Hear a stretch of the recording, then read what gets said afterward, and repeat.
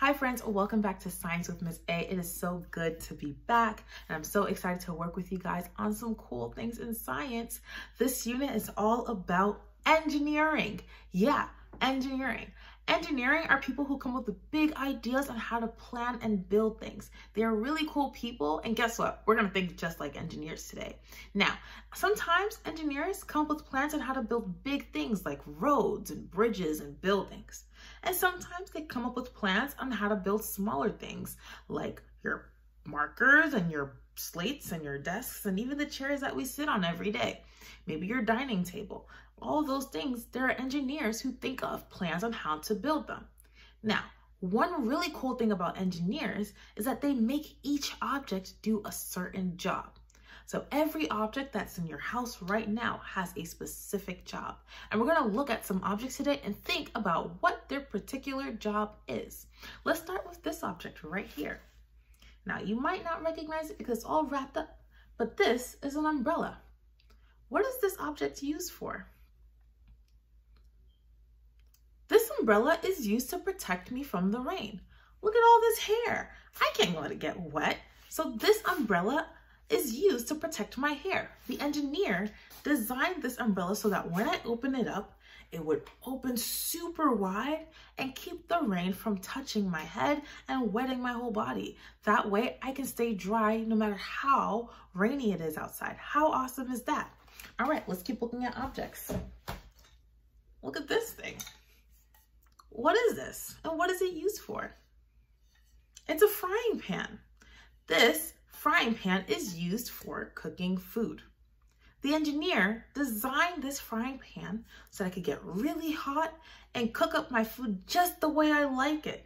Maybe it's a bacon, egg, and cheese. Maybe it's just vegetable stir fry. Whatever I'm making, the engineer designed it so that it could cook my food and make it really yummy so that I could have a good dinner. All right, let's keep going. I have another, I have another object here. What is this? This should be very familiar to a lot of us. It's a hairbrush. This is a hairbrush's use. I brush my hair. Well, I'm not gonna brush my hair now because it's already brushed up. But the idea is that I use this to brush my hair. It is used to make your hair neat. Now, the engineer who designed this made sure it has all these little tiny bubbles up here so that it could take all your hair and take out all the knots so your hair could be nice, smooth, and shiny. That is the use of this brush. Do you guys got what we're doing here? So every object has a particular use. This cannot be used to drink soup. It is impossible to use this to drink soup. It's kind of gross, honestly. But beyond that, it doesn't have what it takes to be able to drink soup, like a spoon, maybe. Let's keep going. What is this? This is a remote. What do we do with this? We use it to change the channel, maybe increase the volume. What we really use this is to control the television. This is a remote that helps us to control the television. The engineer designed this so that you could sit on your couch, have your water, your juice, and you could chill. And from your couch, even though your TV is far away, you could be able to control the TV. How cool is that? So the use of this object is not to go ice skating, not to drink soup, but just so that you can control your television. Awesome stuff. Now we're getting the hang of it. Let's keep going. We're almost done here. What is this? A mug, a cup. What is this cup used for?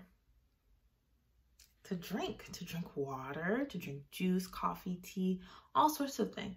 That is the cup's use, to drink liquids. The engineer who designed this made sure that it had the perfect design so that we could drink liquids from this. Yeah, all right, let's keep going. We're almost done here. I have another object for us. Oh, this one is a shiny one. It's a dangerous one too. We gotta be careful with this. This is a pizza slicer. Now, this is not just a regular knife. This knife is specifically designed so that we could slice pizza. It has these really, I'm not gonna touch the edge, but I'm gonna touch the side so you can see how it spins around. It's spinny. It spins around. And it's specifically designed so that it could spin and cut on the slices of pizza. So an engineer designed it so that we don't have to use regular knives to cut pizza, but then we have a knife that makes it even easier to cut and slice pizza. See what engineers do? They make objects that have particular jobs. I can't use this to cut celery. It'd be really hard because of how spinny this is. But for pizza, it'd be perfect to cut through the crust and all the yummy, cheesy goodness. It's perfect. All right, friends, I think I have one more object for us and then we are done. Give me 1 second. Pow. We have here a slipper. What is the slipper used for? Definitely not for slicing pizza. This is a shoe to protect your feet.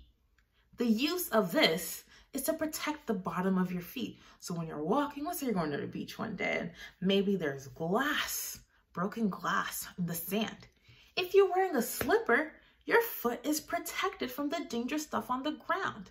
The engineer designed this so that you would be able to enjoy your day out with your toes out, but without hurting the bottom of your feet. So today we learned that so many objects have specific purposes. They all have a job that they're doing. So I can't use the slipper to go and, I don't know, brush my hair. It's not possible.